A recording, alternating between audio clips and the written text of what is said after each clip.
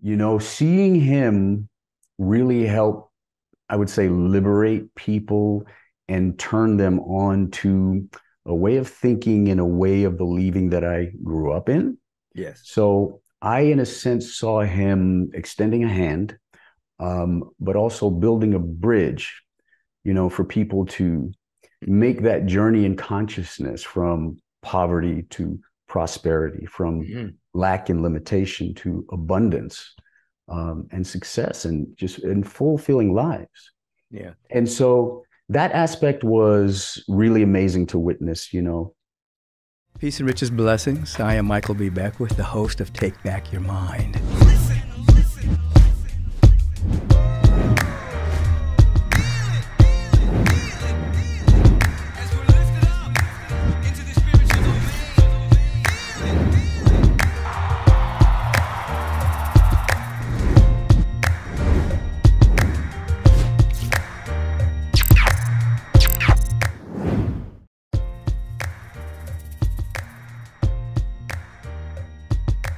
Peace and radical blessings to all of you, and thank you for tuning in to Take Back Your Mind, a podcast that is about having dominion over our attention, so we're not easily caught up in the swell of fear, doubt, and worry and negativity, the downward spiral of anxiousness, and that which leads to bad choices, bad decision making.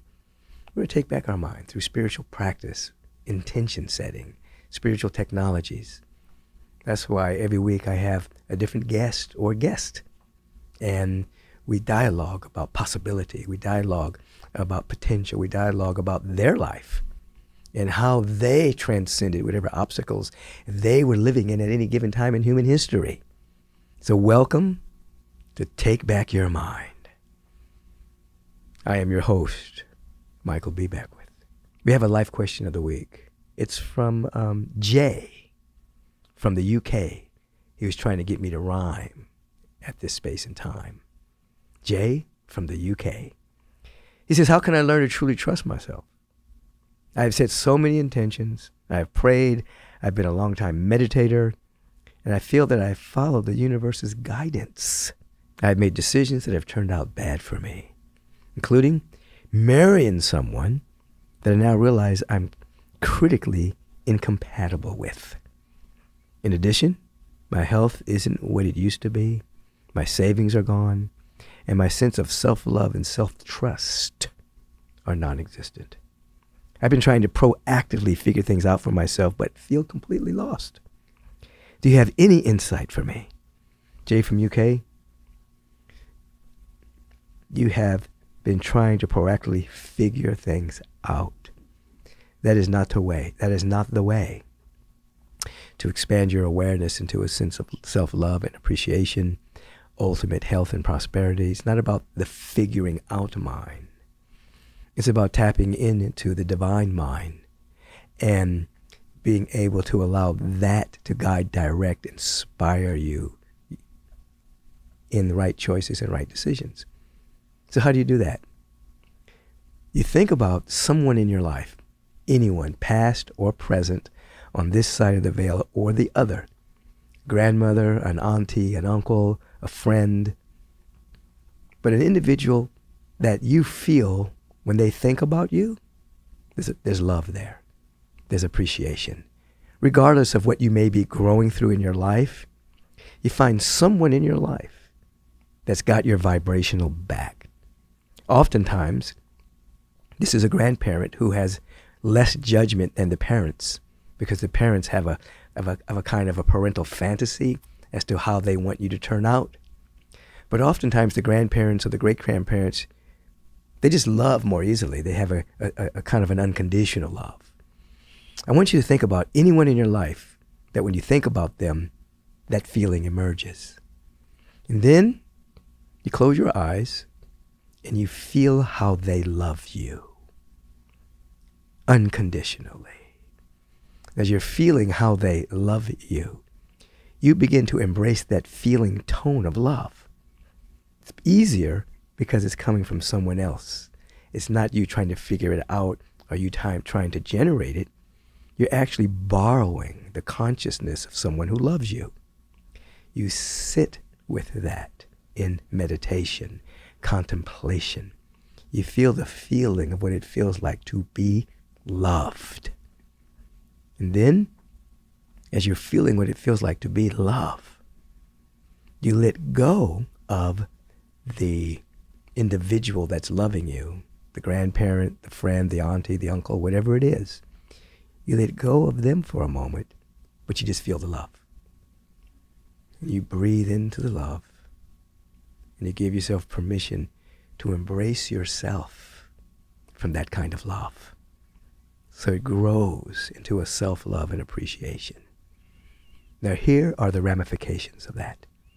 When you allow yourself to feel the love and then to embrace it as self-love and appreciation, the static on the line will begin to be dissolved.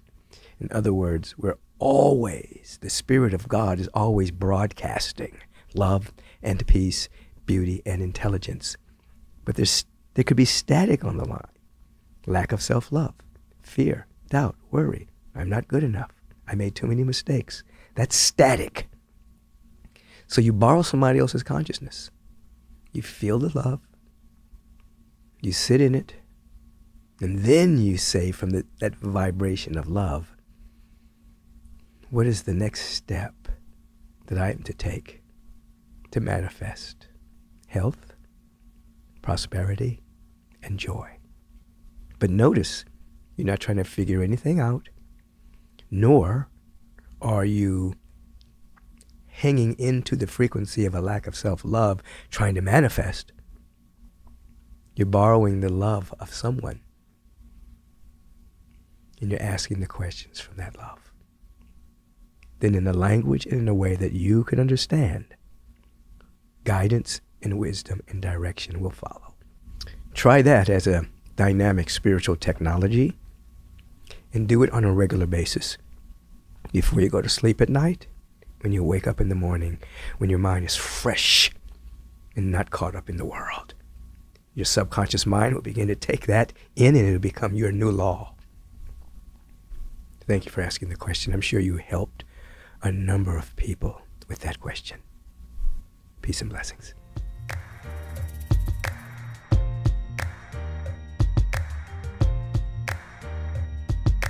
Peace and blessings, everybody, and welcome back to Take Back Your Mind, a place where we are truly taking back our mind from the worry, the doubt, the fear, the anxiousness, the anxiety, the deep sense of separation from the presence that's never an absence. Every week I have individuals on this program that in their own way are in the world doing mighty and magnificent things, assisting people to take back their mind. So the mind is not just a set of programs of anxiety, but it's a whole new intentionality of becoming more and never less than their true self. I have two individuals with me today, and this is double our fun. We have Mark Victor Hansen, best known as the co-author of the Chicken Soup of the Soul book series and brand, setting world records in book sales, achieving #1 New York Times Bestseller 59 times, with over 500 million books sold and becoming the Time Magazine publishing phenomena of the decade. Mark is a prolific writer who has also co-authored other popular books, such as The Power of Focus, The Aladdin Factor, Dare to Win, 1 Minute Millionaire, and his latest co-authored with his wife, Crystal Dyer Hansen, Simply Ask, the bridge from your dreams to your destiny. Now, Mark and I have known each other for years. When he was living close, he was a regular attendee of Agape International Spiritual Center. So we go back decades, actually. Indeed. Xavier. Yes. Say that last name for me again. I don't want to mess it up. Eikerenkoetter. Eikerenkoetter. There you go. Musician, spoken word artist, who served as a spiritual minister for over 40 years and worked alongside his father, Reverend Ike. Beautiful rebel of the spirit that transformed lives. After Reverend Ike's transition in 2009, Xavier served as the spiritual leader at the United Palace, formerly known as the United Palace Cathedral in New York City. He founded 2 nonprofit organizations, the United Palace of Cultural Arts in New York and the Rhythm Arts Alliance in Los Angeles, which works with gang-affiliated youth and teaches transformation through mentorship and ancestral practices like very necessary rites of passage and West African drumming, of which he is a master at that particular art form. Mark and Xavier have recently co-written a new book together, Reverend Ike, An Extraordinary Life of Influence. Actually, it comes out this December, and you can pre-order yours now on Amazon. You want to pre-order? You want to just go ahead and get in the vibration of that? What inspired you guys to come together and actually write this book, this powerful life of influence, at this particular time? What happened is, as you know, Michael, I was in New York and I'd been with Buckminster Fuller, Einstein's best student, built geodesic domes, lost $2 million in one day, was inspired to go see Reverend Ike at 3 to 5 o'clock one Sunday afternoon and was blown away in Washington Heights. And what he did is he got me to have a new model for living and a new model for my future when I wanted to commit suicide and was crashed. And what happened is he inspired and influenced me, and then I was an ambitious kid, so I got to inspire others with all this stuff and got addicted to right thinking, right living, and being all I could be, doing all I could do, and having all I could have. And now, as you just said, we've done over $2 billion worth of books and retail and over $1 billion worth of licensing. I've written 320 or co-authored or authored bestsellers with a lot of famous people. And what he did is he woke up my creative center inside. And now and I, his son, and I have gotten together to do the book that we think will be his legacy into the future, because everyone who's read it goes, wow, this is life expanding, life changing, life improving. And it takes you from poverty to prosperity and sickness to health. That's beautiful. I mean, we know how you came to know Reverend Ike, because that's your dad. What was it like growing up, watching your dad basically challenging the status quo of religiosity and having people break out of that paradigm? Yes, it was an interesting upbringing with Dad. Seeing him really help, I would say, liberate people and turn them on to a way of thinking and a way of believing that I grew up in. Yes. So I, in a sense, saw him extending a hand, but also building a bridge, for people to make that journey in consciousness from poverty to prosperity, from lack and limitation to abundance, and success, and just in fulfilling lives. Yeah. And so that aspect was really amazing to witness, of course, at church every week, sitting there watching my dad do his thing. And being inspired by him as well. He was one of my early teachers. I would play his tapes at night, listen to them as I went to bed. And so his approach is foundational, to my personal spiritual approach. So it was wonderful. And then, of course, when he passed, it was clear that, I have to tell the story.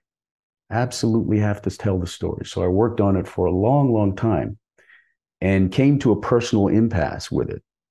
And that's when I reached out to Mark and said, Mark, let's do this, because we need to get this out there to the world. And thank goodness, we were able to get together and complete the volume, and it's ready for the world.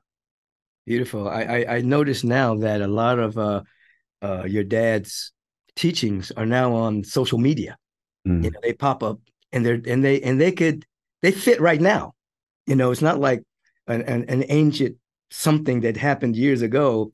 When you hear him speak and the fire coming through him and the teaching that's coming through him, it's present moment. It's because principles don't have a shelf life. Principles of truth are forever. And so we can actually see that. Now, either one of you can talk about this too. It's like, obviously, and this, he grew up in abject poverty, in terms of his environment growing up. But yet he overcame all of that to lead millions of people into success and health and well-being. So speak to that a moment. Either one of you can talk about that. But I want people to understand he didn't grow up with a silver spoon in his mouth, because oftentimes people will use excuses like, I came from a bad side of the tracks. I didn't have any money. I was in foster care, whatever the case may be. But he had challenging upbringing. He had Absolutely. all that. Born in 1935 in the 40s, being in South Carolina, and then all of a sudden he decides, sort of, and then is inspired by his grandmother to become a man of cloth. And by 14, he's doing it, and he's outrageously outrageous, such that he brought everybody down to the water and bring a big band, and they got flipped out. And then, when he lost his privilege to go to what he called theological seminary, but he called it a cemetery. Right. They were not that keen on him because he was doing innovative thinking. He said, "Hey, wait a second. You guys are saying poverty is a good thing, and I teach the best thing you can do for the poor is not be one of them." And he took it and manifested 26 Rolls Royces. So he was a sermon that was better to watch even than listen to and read, although he was phenomenal. He woke up my spiritual spark plug by making the complex simple, easy to understand to anyone, even in street language. So he inspired not only me, but he inspired millions to get out of lack, limitation, as Xavier articulately said. But the other thing he did, Michael, that was so beyond brilliant is he was a supernatural healer. He could get rid of people's tuberculosis, cancer, alcoholism, drug abuse on the spot. And I just watched that, and I watched him break canes, and I was there to get prosperity because I'd already lost 2 million, wanted to kill myself. So I thought, this is like way cool. But I'll let Xavier go into the family because obviously he is the family. Yeah, I did see when I was at the palace, like canes and wheelchairs on the wall where people had got up and didn't need them anymore. And it was amazing to just see all that stuff, like history of healing. So exactly what you're saying, Mark, he not only was speaking about breaking free from limited thinking, scarcity, and lack and moving to abundance, but healing was a part of his gift.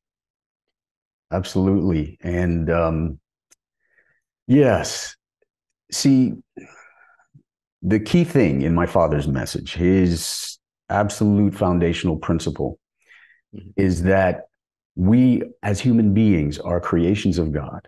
Yeah. And to use the old language, if I'm a child of God, that makes me child of the King. And therefore, I am 100% worthy of all of the good that God has and everything that the universe could have for me. I deserve to manifest that. So through the power of his identifying as a true son of God, the way Jesus Christ did, he learned that from Christ. Yeah, right. By assuming that consciousness that I and my Father, I and my source are one. Right. He was able to harness that power and then develop himself personally, his imagination, his ability to communicate, and his ability to conduct healings, which is centered in the knowing I and my Father are one. Once we're aligned with that, person who needs healing comes into the presence. They align. So it's activating the power within the person who is willing to touch the hem of the garment, aligning, helping that person align. So it's not really that my dad healed. My dad created and allowed a resonance for people to come in so that they could raise their vibrational frequency and the sickness could fall away. There's stories of people coming in wheelchairs, walking out of the place. And I've seen this personally. I'm sitting there watching people get up out of wheelchairs. My dad would take canes and break them over his leg. People wheeled in on pallets, hospital beds. Yeah. Getting up, walking out.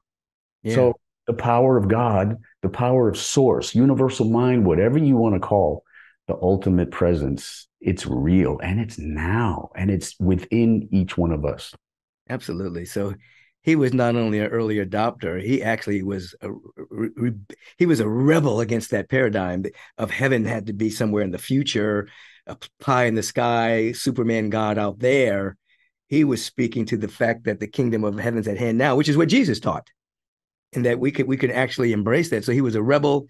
He was stepped out of the matrix. And I imagine that he was, back in those days, he was an early adopter. So he's probably went under severe criticism for what he was teaching. You both can speak to that, I know. Yeah, well, that's one of the things I loved is that, remember, I'm bankrupt, I'm upside down, I've got no clothes, and I'm going out to sell myself to the life insurance business.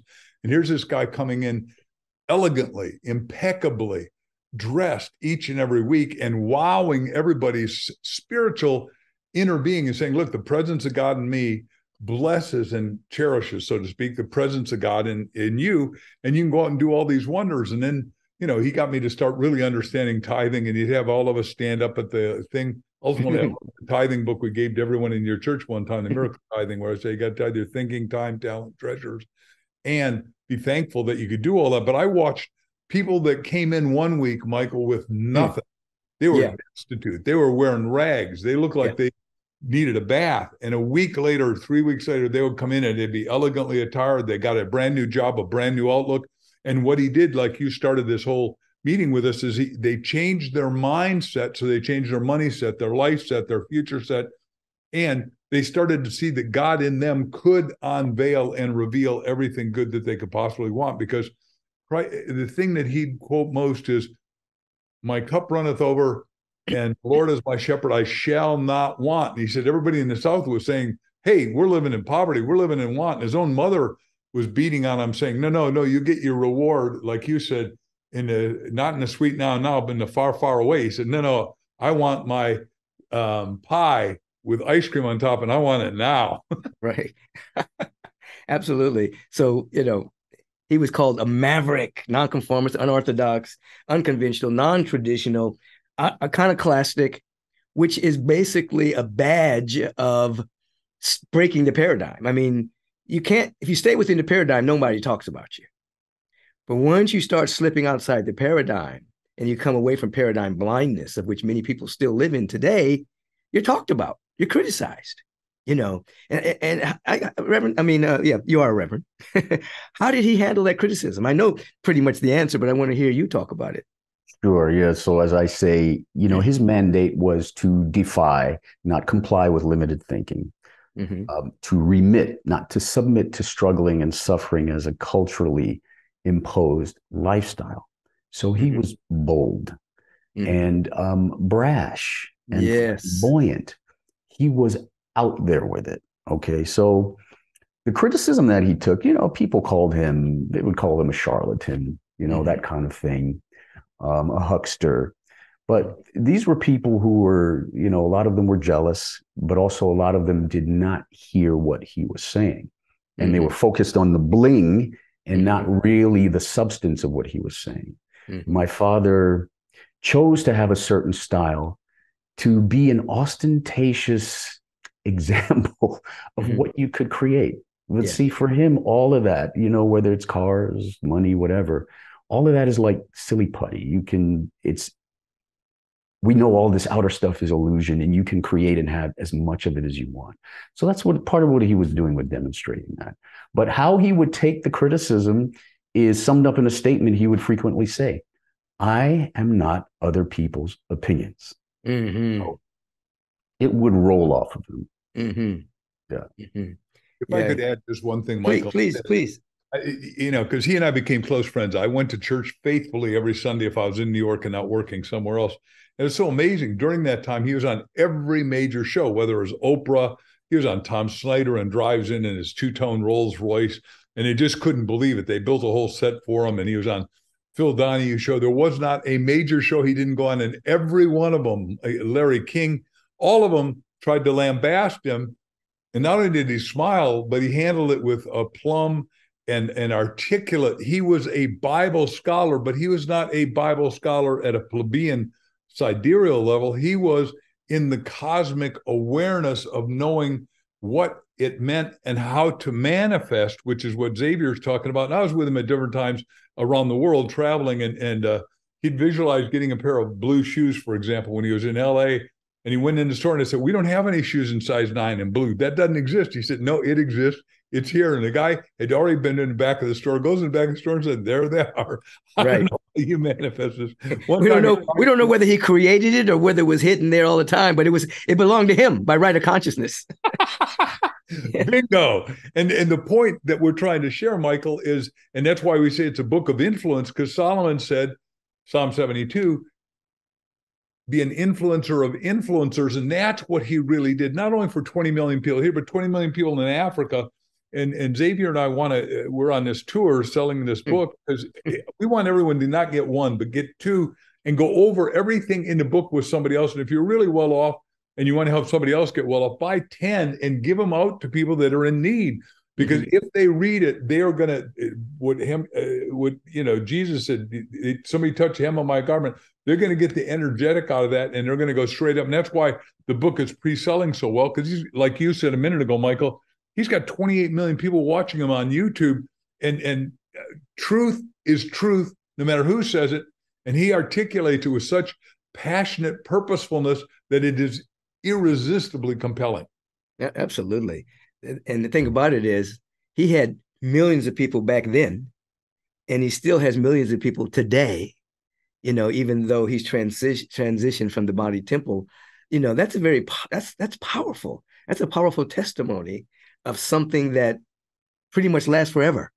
I had a chance to meet your dad as well, and your mama, obviously, and I had the privilege of speaking at his memorial service there at the palace. That was quite an honor, just to be a part of that energy. And I can remember speaking there, and the energy just was so I could feel it moving through me, And going back to what you were saying earlier, Xavier, is that in terms of healing, the body can heal anything if the condition is right, And he had the capacity to create the vibrational condition and people's belief so the body could heal itself, So he was extraordinary. Now, what else, Mark, Xavier? When you think about the book you just wrote, it's still new to you. What else do you want to bring forth to the public? That he was a great influencer, rebel, paradigm buster. There's so much maverick. Mm-hmm. I like that word because Oprah used to call me a maverick all the time. She said, Michael's a spiritual maverick. I took that as a compliment. You know what I mean? Absolutely. Well, my dad was a pioneer of New Thought. Within the New Thought movement, he articulated a certain vibration of it that was uniquely his. Yeah. And you talk about the timelessness of his teaching and his approach and how it touched millions then and touches millions now. That's what we're bringing in this book. We're bringing that vibration. And you mentioned that, we were so honored to have you speak at the memorial. I was just looking at that before I came on. And one of the things you said, you asked the question, how can I give my life meaning based on Reverend Ike's passing? And the full awareness that he was a pioneer, the full awareness that he broke paradigms, the full awareness that he developed the mind psychology of spiritual self-esteem, with the full awareness that he allowed no one to live with excuses, with the full awareness that he was here not just to talk about his greatness, but allow you to know you're great. So in your words, that's what we're bringing with this book. We want everyone to know that this is also a success manual. When you read the book, you will see by example the steps that my father took. And if you apply the same methodology that's embedded in his life, the way he lived it, you can create as well in your unique way, because you are great, because you have God within. A success manual. Mark, you were going to say something?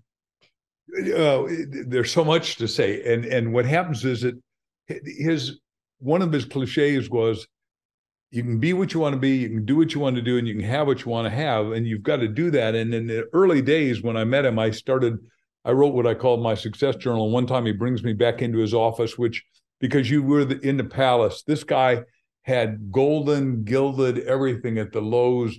You walked in there and it elevated your consciousness because it was regal. It was outstanding. It was sculpturally wonderful, because the guy he and his wife, Mrs. Eikerenkoetter, had impeccable taste. And what you said about the whole energetic of the place, it lifted people from back to what you said, Michael, about the condition. He says, you don't let your condition, you don't let your situation, you don't let your circumstances control you. You take controls from the inside and bring it to the outside, because what you impress, you're going to express. and you can facilitate manifesting. Everyone has infinitely more talents than they're using. And what he brought us to awareness of is, here's all your talents. Just pick one and bring it to peak performance, and you will have all the money you want. You have the love you want, the friendship you want, the joy you want, happiness, all of which he, preached, taught, and exampled. And then he brought in the testimonials of everybody who's also had at your church, from you name it. Ben Vereen was there. And I got to befriend all those people, because a lot of times he let me do this stage meditations like you've let me talk at your church on repetitive times. Right. And we had a ball, and touched by an angel star. Della sang, and just her voice woke up everybody's soul. I mean, there's, it was so exciting for me to go. I mean, I never met, and the next day I would go out and do more business than ever, just because he literally elevated the spirit. And what Xavier and I are saying, look, this book is a compendium and a manual of what he's got. If you touch it, you read it, even one page a day, it's going to elevate, escalate, and have you do things you didn't know you could do. And we're looking forward to hearing from you. We're looking forward to meeting you when we're on the road, doing seminars on this and workshops. It's the most extraordinary time in history if you're awake, alive, and enthusiastic, which obviously this book's going to help everyone become more of. Absolutely. Two things. One, in the palace, you're absolutely correct about the energy there. I mean, before it was popular, he had big crystals there, gigantic crystals. And then he had things from Egypt. I mean, he was bringing in all manner of the ageless teachings curated from different parts of the world. It was all in the sanctuary. You couldn't walk through the sanctuary without being impacted visually and energetically by what was around. I remember just walking through there, and it was like, wow. I mean, this is a gigantic. This is before that stuff was popular. You know what I mean? Everybody knows about crystals now, and they know about certain things from Egypt at this particular time in human history. But back then, he was definitely a rebel. He was definitely just bringing it home, and it's powerful. Now, and you can speak to that also, Xavier. Also, the book itself, you guys wrote it, but it also carries actually his words as well, right? Yes, it does. Indeed. Yeah. I mean, he, over the years, he would tell parts of his story. He had scribes and what have you. And he wanted to get an autobiography out there, but he never, brought it to completion. So we were able to, thankfully have some of his exact words within the story, which is very, very important. And the storytelling is just wonderful. I mean, you hear things about my dad in this book that you will have never heard before. You'll come to understand things that no one else knew. So yeah, there's a lot of fun revelation, and there's some funny stories and heartwarming stories.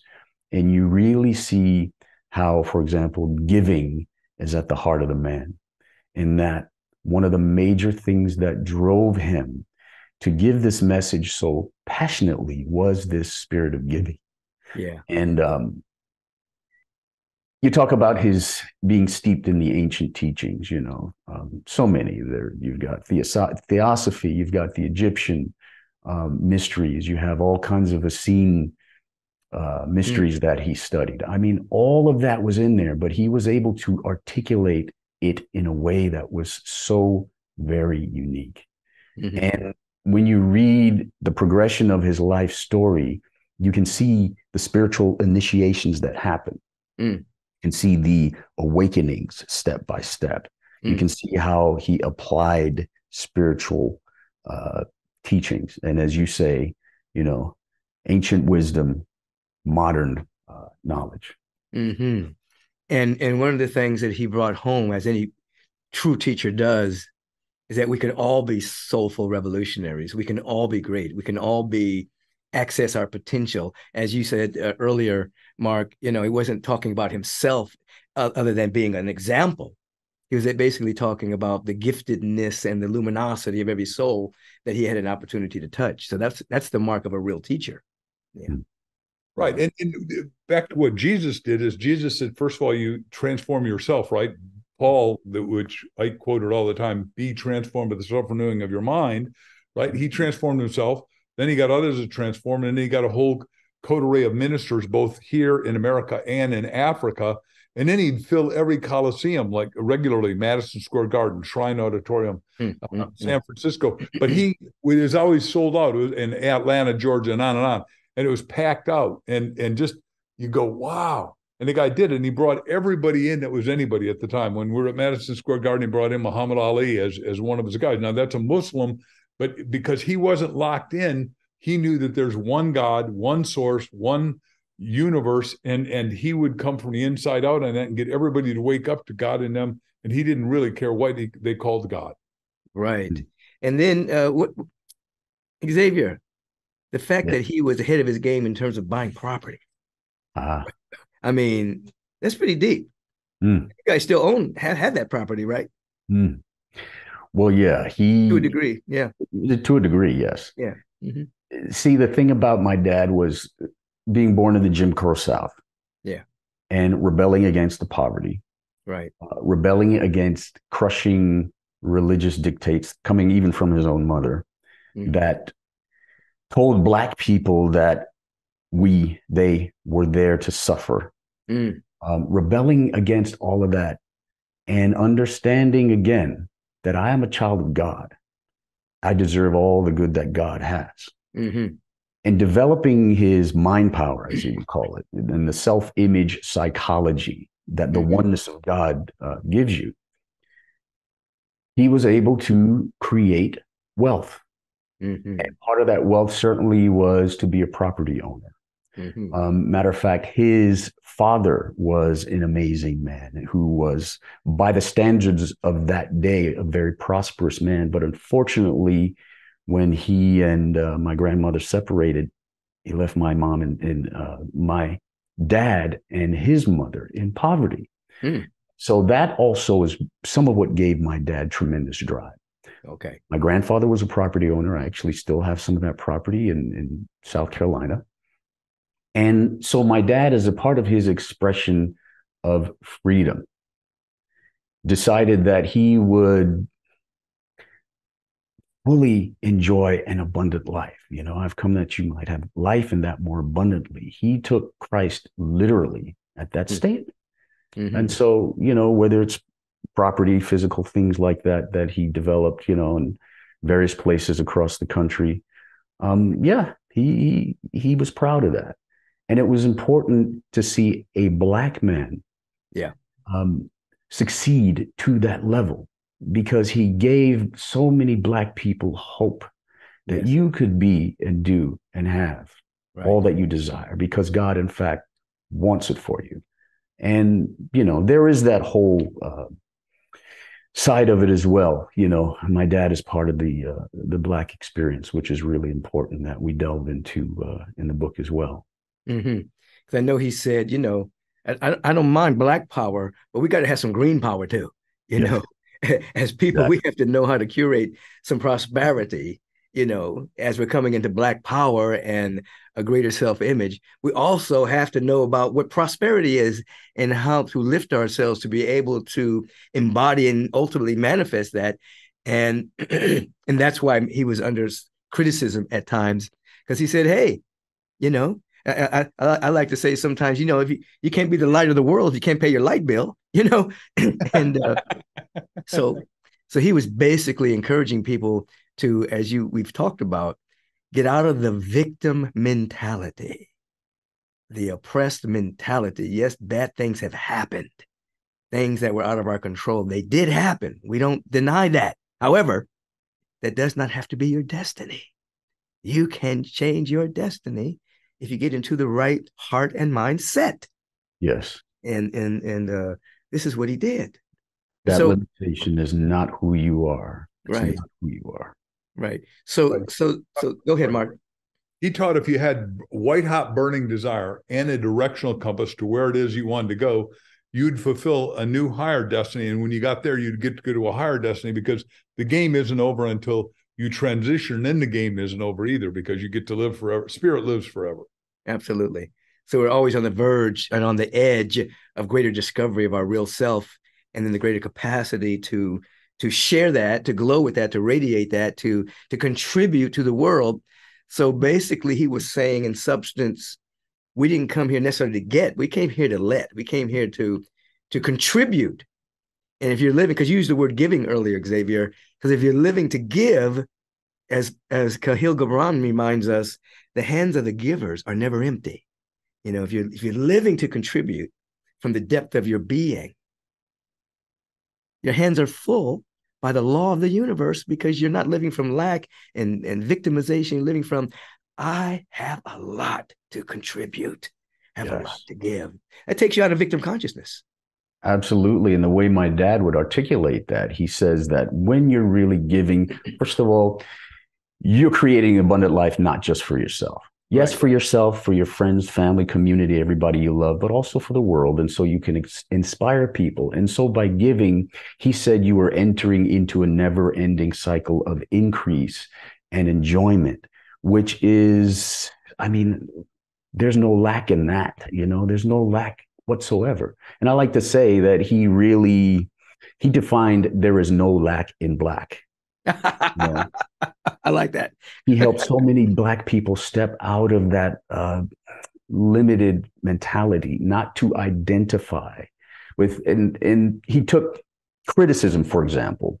He was invited to the Poor People's March, even though he did march in King rallies, and he talked with Malcolm X, and he's met with, you know, Elijah Muhammad, etc. So he would not identify with the quote unquote the terminology of the quote unquote Poor People's March, because he didn't agree with Black people identifying themselves as poor people. Yes. He appreciated the value of the work, but certain nomenclature he would not buy into. Right. It's like Mother Teresa not wanting to go to an anti-war rally. She would rather go to a peace rally, a love rally, but she didn't want to identify with war or anti anything. So it's a similar being conscious of the words that come out of your mouth and conscious of the description of your life, so that whatever comes out of your mouth, you'll experience at some point. Yes. So yeah, I appreciate that. Yes. And on giving, there are some you'll read wonderful counts in the book. One of the great things I love about the book is that we have a number of people who tell their story about how they were impacted by Reverend Ike and how his giving to them in their lives changed their lives for the good. Even just, for example, with education, he sponsored so many people through education. I mean, we're talking K through PhD. Yeah. There's we don't know how many people he actually supported, but droves and droves of people. Right. I have a friend of mine, I haven't seen him in years, but he had a nice Volkswagen. He was driving down the street here in Los Angeles, and Reverend Ike pulls up alongside of him in his Rolls and looks at him and says, "Nice car," and drives on. He said he didn't know how to take that, but it motivated him to expand his awareness, and he ended up getting into a Mercedes. Then he ended up, getting property. It like Reverend Ike just said, all he said was, "Nice car." He didn't demean it. He didn't put it down. He just said, "Nice car." When it did something to the man, and it just like, nice car. What did he mean by nice car? He's driving a Rolls Royce. That's great. And it just changed. It changed his whole life. Well, that's like when Reverend Ike was in ministerial school in New York City, which, by the way, I got to just do real quick. He didn't get the scholarship he wants. Across the street was a jute joint, which is a classy term for something a little less classy. Right. He's not doing well and doesn't have any money, and he's a kid. So he goes in there and he's sort of crying in his beer, so to speak, but he wasn't drinking. And a girl of ill repute, a woman, says, "Well, what's wrong?" Said, "I want to go to ministerial school and I just didn't get the scholarship." So she says, "Well, what does it cost?" And she goes into her bra, pulls out cash. I get goosebumps. This is a chicken soup story, because how do you get a woman that's running paying for your school in ministerial school?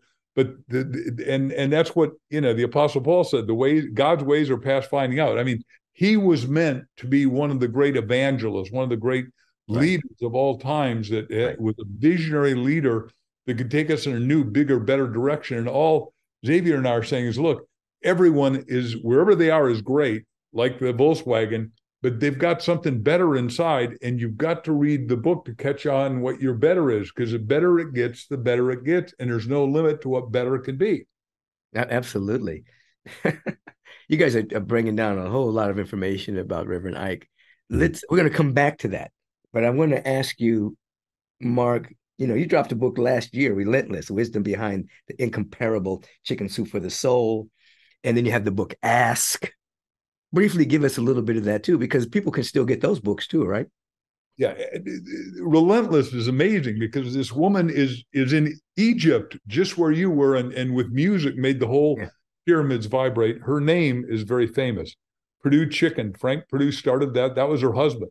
Her father was a guy who, during the Depression, started a little hotel chain, called Sheridan Inn, and built 400 hotels during the tiny little thing there. Little tiny thing. This is Mitzi Purdue. She's in Egypt, and only because you guys have all three of us have brought her up. She's with my good friend Brad Rotter, a superstar from West Point, and says, "Hey, you got to meet my best friend." Said, "Look, I'm intimidated to meet the world's best-selling author, Mark Victor Hansen." So she gets together. She says, "Look, I write biographies. Let me write your biography." I said, "Have at it." I only 1 in 100 million get a biography. That's why Xavier and I are so happy to do this, according to Google.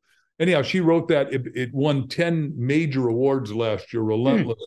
And it really tells my life story, coming out of Danish immigrant parents that had absolutely nothing. I had to work for my own clothes since I was 9 to now changing the world, not only in the book business, and we're changing it again in a couple of different ways. And then I own 2 energy companies, one of which will do $1 trillion because we're taking all the garbage. We're doing his book, Dean Rose. Dean Rose is the equivalent of Elon Musk in the garbage business. Right. And all garbage, taking trash to cash, making metal to metal, glass to glass, plastic, water. We got plenty of energy. What Ike always taught is there's no limitation except mental limitation, right? I mean, those aren't his exact words, but that's expressing what he'd said and believed, and that's what we're doing.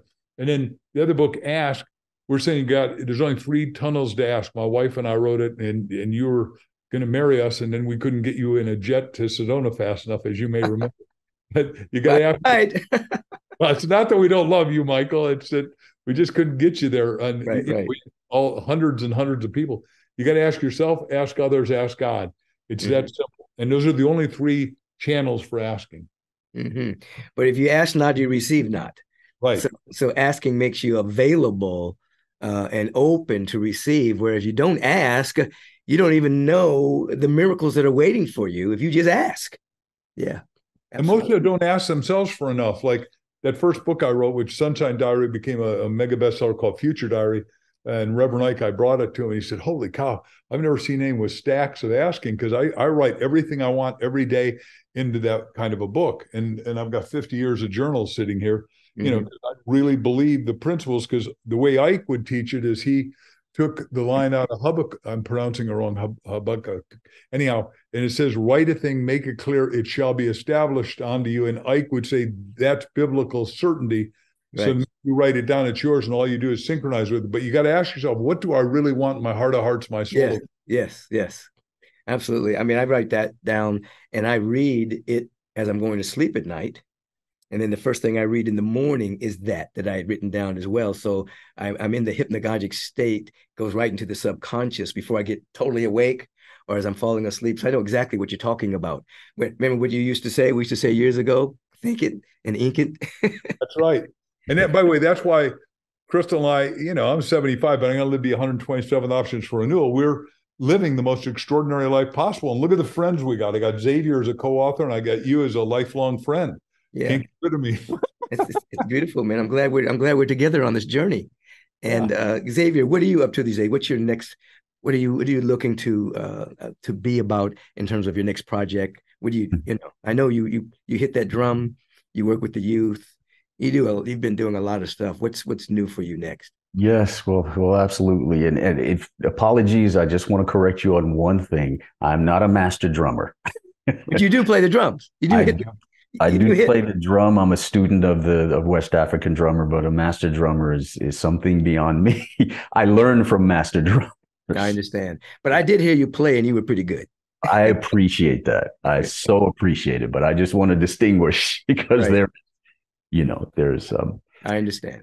yes, but drumming is definitely one of my passions, and I have an outlet called Xavier Soul Streams, Mm, which is the way that I'm getting my personal work and personal message out there, and it is hmm music, messages, and meditation. So the hmm music is it's original music that I write and produce with my creative partner, and we do videos. All of that is available there on Soul Streams, and I also do inspirational spoken word, hmm and we score that.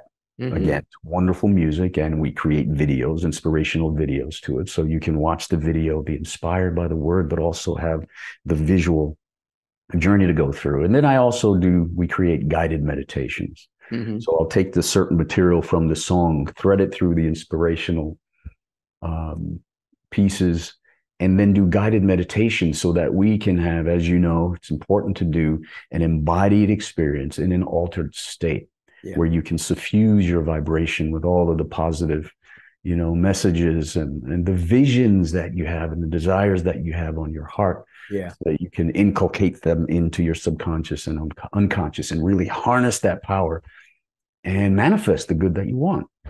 And then that's Xavier Soul Streams. But then, of That's how course, they can find that. They go to Xavier Soul Streams. .com. Yes. Okay, very good. Thank you. And of course, Rev Ike Legacy is Reverend Ike, RevIkeLegacy.com is an ongoing project. We've been working hard on that, my wife and Annette and I, just constantly renewing it. And our team is doing such an excellent job of continuing to present the material, what my dad has accomplished. We have decades and decades, so much audio and video content. We will be rolling these out for more decades to come.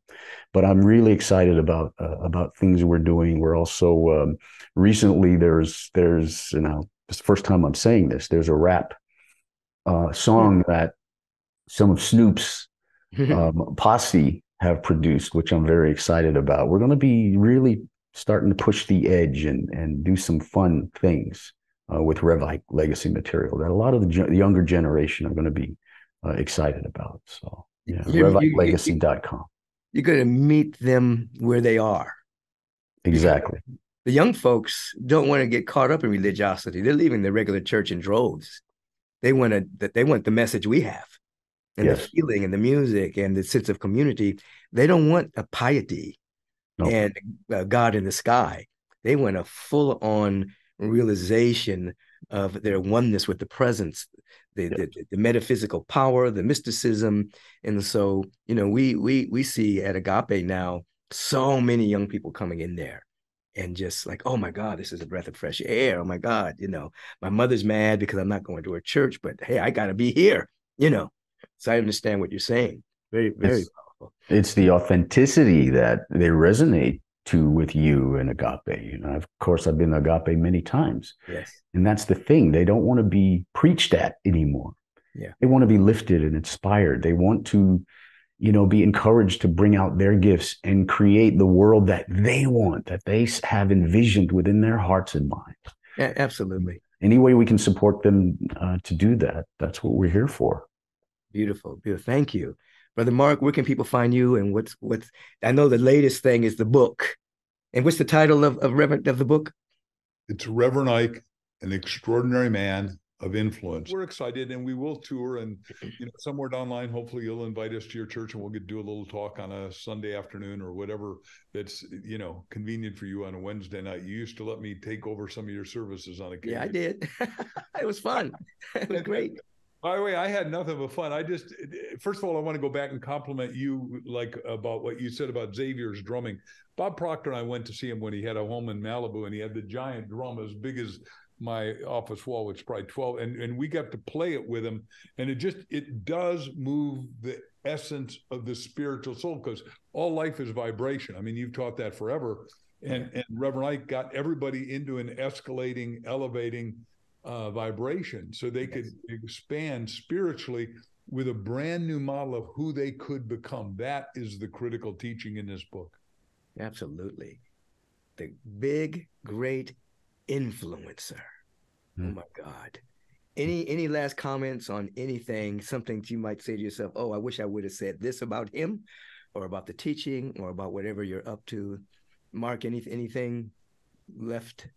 Well, first of all, I've got a lifelong love with books because I came out of being illiterate, and my parents couldn't speak English, and I was in the dumb class to sixth grade and remedial reading with a nice, beautiful white-haired person, but said Hansen's in dumb class, and I'm world's best-selling author.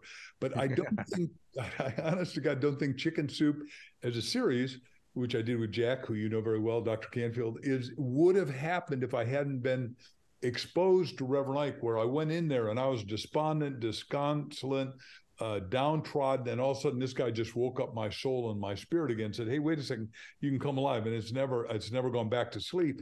And what we're saying is this book is so terrific, it's going to wake you up. That is my personal promise. If you buy it and for whatever reason you do read it and it doesn't, you send it back to me, I'll personally send you the money back. That's how much I guarantee, Reverend Ike's book that Xavier and I have written. Dropping this December. You can pre-order it right now. Xavier, any final comments? Let me refer back to your words again at my dad's memorial, your wonderful words. We're celebrating primarily because there's something about Reverend Ike that will never die. That he, being the spiritual image and the very likeness of God itself, born out of divine substance of ultimate reality, continues to grow, develop, and unfold to reveal more life, more love, more joy, more beauty and harmony than we could possibly imagine. And that's what it's all about. It's all about this book and, my dad as a embodiment of what he taught, inspiring us all to awaken to possibility, to a world, to a future that we can live that is beyond the best that we can imagine. Xavier, Brother Mark, thank you for being my guest on Take Back Your Mind, which obviously that particular title is about having dominion over our own attention and not allowing what people think about us, what's going on in the world to determine our destiny. We take back our mind, as Reverend Ike so eloquently described, so that we can live the life of our unique expression of infinite good. And so you did send me, I think, as a pre-copy of the book. Yes, sir. I started going through it, and it is very inspirational. And it just took me into the past, but then it jettisoned me right back to this moment to use these principles in a very, very powerful way, as I do on a regular basis. So thank you guys for getting together. Xavier, you called Mark and said, let's do this. Is that what happened? Yes. Mark is obviously in the Guinness Book of World Records for how many books on the bestseller list at one time. Right. Nobody's got more than me. Total 59, number one. And at one time on USA Today, we had 15 to the top 50. And we're taping with a lady who was Oprah's lady. I'm blanking on her name. Catbird sings. What is her name, Michael? I'm blanking on it. The greatest poet. You're talking about Maya Angelou? Yeah, Maya Angelou. And Maya Angelou, we're filming with her. Jack and I are filming with her right in Santa Monica. And she says, you guys are hogging the list. I said, you can outsell us. You just got to market as well as I do. Forgive me for being self-aggrandizing here, but I am the best marketer that exists in books on the planet. And because I do bypass marketing, and that's exactly where Xavier and I are going with this. We're going to bypass market this and get it in everyone's hands that wants to elevate, escalate, improve, uplift, and fulfill their destiny. Outstanding. So that was one obvious reason why I asked Mark. But the other one that's more, even important to me at a heart level is, he was mentored by my dad, and he attributes so much of his success to my dad. And he has a love for my dad, and my dad had a great love for him. So he called him his Viking son. And so I thought, well, who better to ask to help, hit clean up with this project and really get it out to the world. And we love it. I'm glad you did, Xavier. I'm glad you reached out to him. I'm glad you not going to allow this this transformational knowledge to come forth as it has been expressing through your dad. Thank you for bringing that forward. Yeah, A you're going to pleasure. change a lot of lives. Absolutely. And thank you so very much, Reverend Michael. Absolutely. Well, everyone, this is Brother Mark. I can call them by their first name because, you know, We're pals. Brother Mark, Brother Xavier. Thank you guys for being with me. Bountiful blessings to all. Thank you for having us on, Michael. Absolutely. My joy.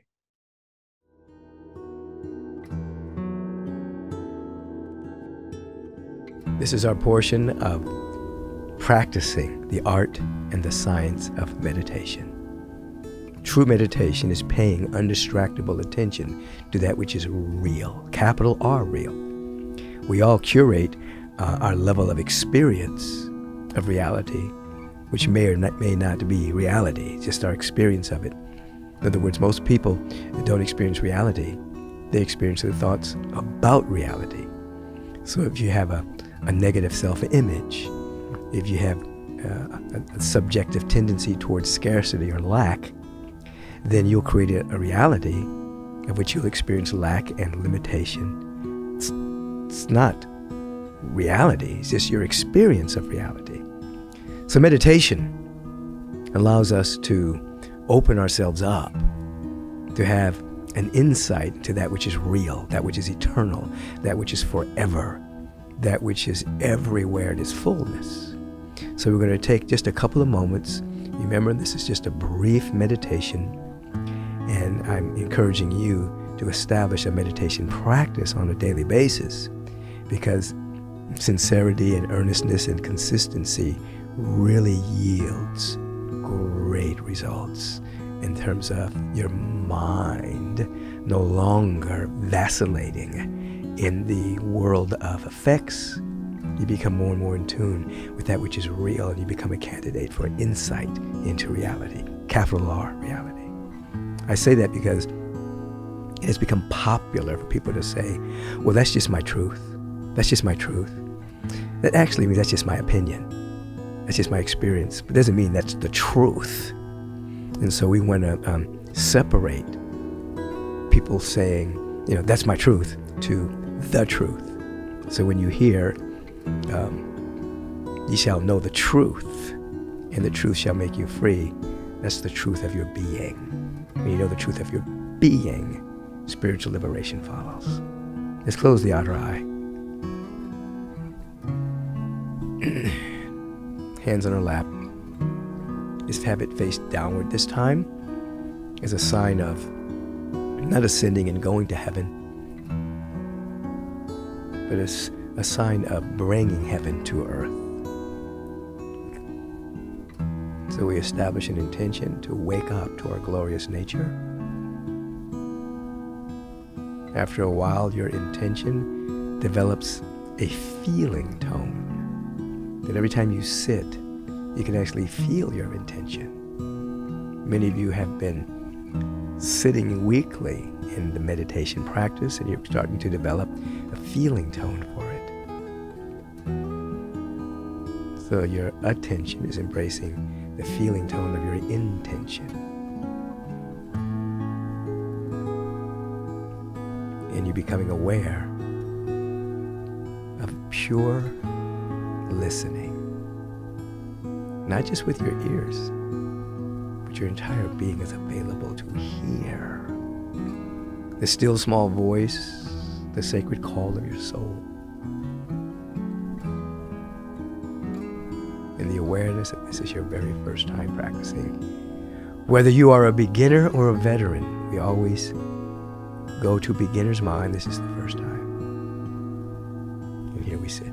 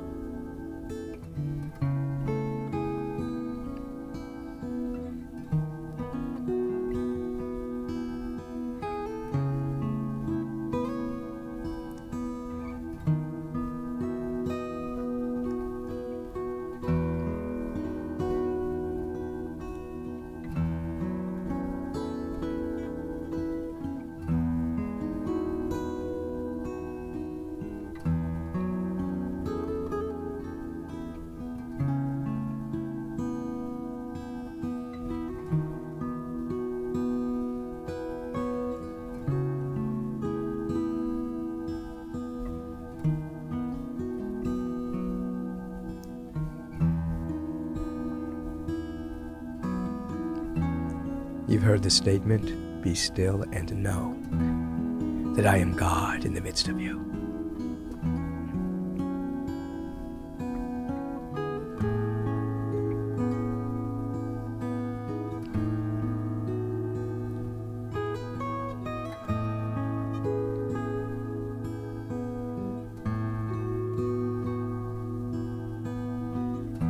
In this moment of silent brevity, full intentionality, we give thanks.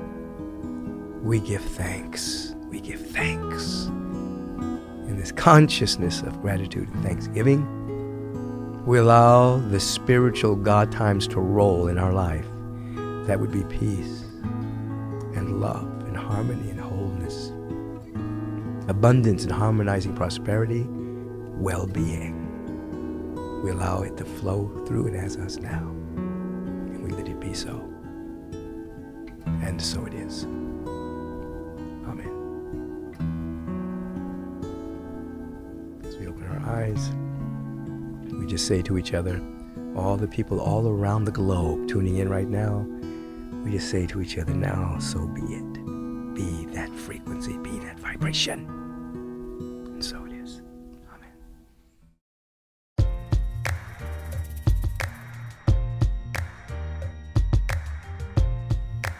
And thank you for your support. Many of you are donating to the sponsor, Agape International Spiritual Center, by going to the agapelive.com, the website, putting in there, thank you for the podcast. Thank you very much. Many of you are taking care of your own health by going to Nutrarise.com and getting the bundle of Adaptozen, the 47 plant-based ingredients with adaptogens, rhodiola, and maca, and ashwagandha, probiotics, prebiotics, digestive enzymes, all in one green scoop that tastes so good, along with your vitamin D3, K2, and a bit of MCT oil and olive oil, great bioavailability. Those are our sponsors right now. Please support while you're supporting yourself. Have a beautiful day. Your time is very valuable, so I want to thank you for lending us your ear and participating in taking back your mind. If you want to submit a question for the question of the week, please submit it to podcast@michaelbeckwith.com. If you've enjoyed what you've heard today, please submit a review and let us know your thoughts. Stay on top of current episodes by subscribing to the podcast so that you'll receive alerts and not miss one single episode. And feel free to share this podcast with all of your friends and family.